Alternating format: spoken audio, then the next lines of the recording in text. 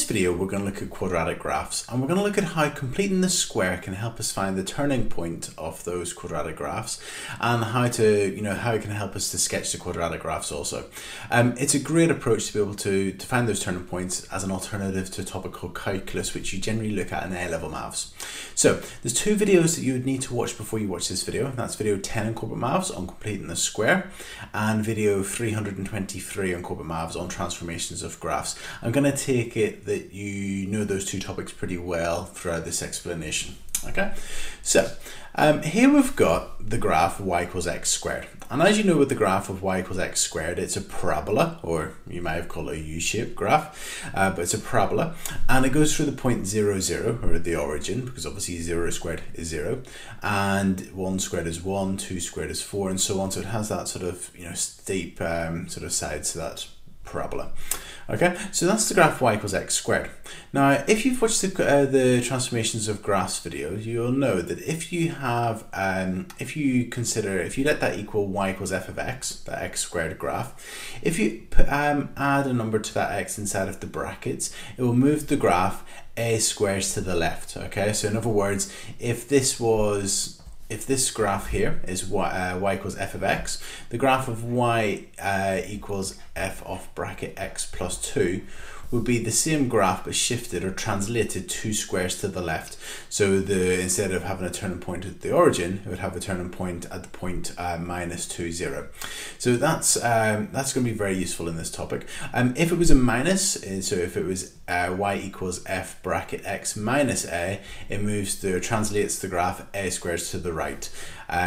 It's sort of counterintuitive, I always say to my students. Okay, next, what we're going to do is we're also going to consider what happens when you add outside of the brackets. In other words, y equals f of x plus a, where the a is outside of the brackets. That moves the graph, or translates the graph, a squares upwards. Okay, so if it was y equals f of x plus 3,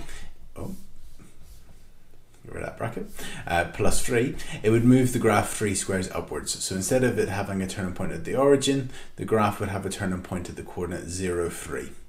Okay, so those two transformations are very important for this topic. They're going to be very helpful for this topic. Okay, so let's take a look at a typical question. So the first part A, says write x squared plus 4x plus 7 in the form bracket x plus a close bracket squared plus b. In other words, we have to do completing the square on this. So from completing the square, you should remember that that would be x plus 2, half of this number, in brackets, squared.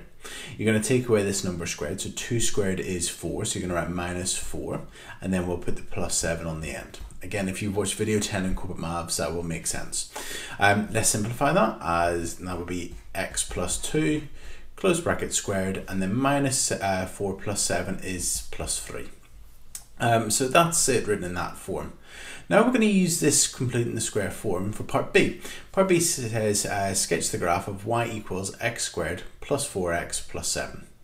So as you know, it's going to be a quadratic graph. It's going to be a parabola, okay, and it's going to go through the origin. So the graph will look something like that. Okay, but that would be the graph y equals x squared. Now, as you can see, we've got a plus 2 inside of the bracket, so that's going to move the graph 2 squares to the left.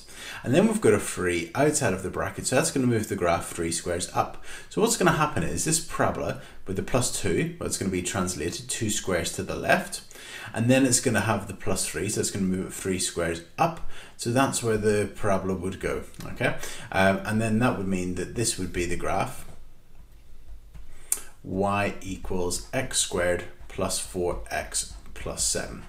The turning point here, well, that's going to be the coordinate. Well, it was at the origin. It was moved 2 squares to the left. That's going to be minus 2, and 3 squares up, so that'll be 3. So the turning point of that parabola is minus 2, 3. If you were asked to find where across the y-axis, just remember you can put 0 into it. So you're going to get, or the x is 0, so you can substitute x equals 0 in. So you get 0 squared is 0, plus 4 times 0, which is 0, plus 7, so that would be the point there, 0, 7. Okay, so that's it. So using the completing the square, all you do is you look at the bracket, the number that you're adding, well, that would move it to the left that many squares. If it was a minus, it would move it to the right that many squares. Because we have plus 3, it moves the graph 3 squares up. Okay, let's have a look at another question. So the question says, use completing the square to find the coordinates of the turning point of the graph y equals x squared minus 8x plus 1. So first of all, let's use completing the square. So we're going to do x, and then half of this minus 8 would be minus 4, close brackets, squared.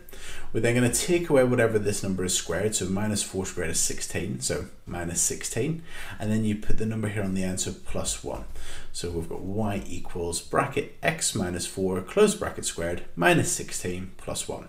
Well, minus 16 plus 1 is minus 15, so that gives us y equals x minus 4, close bracket squared, minus 15. So we've got it in the format that we want, okay? So considering the y equals x squared graph, remember that's the y equals x squared graph, we've got a minus 4 inside of the brackets, okay? So that's going to translate the graph 4 squares to the right this time. Then it's got minus 15, so it's going to move 15 squares down, so it's going to look something like that, okay? So the question says, where's the coordinates of the turning point? So this is the turning point here, you know, okay, so it moved 4 squares to the right, so that's going to be 4. It moved 15 squares down, so minus 15, so the coordinate would be 4 minus 15. And that's it. So that's how you can find the turning point of quadratic graphs really easily, straightforwardly, by using completing the square and considering the transformation of the graph. Okay, let's have a look at a question where we're working backwards. In this question, we've been given the graph y equals x squared plus ax plus b. So notice that it's just x squared, and then you've got ax plus b, so we're trying to find this a and b in the question, and it's told us what the turning point is, so where the turning point is. So the turning point is at the coordinates 5, 1, and it says find what a and b are. So what we're going to do is we're going to think what that would be in the format of using completing the square. So it'd be y equals, and then brackets, and then x with a squared, and then we'll figure what goes where. So first of all, it's gone 5 squares to the right. Now considering transformations, or transformations of graphs, if you want to translate a graph 5 squares to the right, you're going to want a minus 5 inside of the bracket. Okay, so that would move the graph 5 squares to the right. Now we want to move the graph 1 square up, so we want a plus 1 outside of here. Okay, so that would be the graph y equals bracket x minus 5 close bracket squared plus 1. Now what we're going to do is we're going to expand the brackets and add 1 and get it into this format. So y equals bracket x minus 5 bracket x minus 5. Remember, when you square bracket, you write it out beside itself. We then expand those brackets, x squared minus 5x plus 25, because minus 5 times minus 5, and then your plus 1 on the end. So that'd be y equals x squared minus 10x plus 26. So we've been asked to find what a and b are. So a is equal to minus 10 and b is equal to 26. And that's it.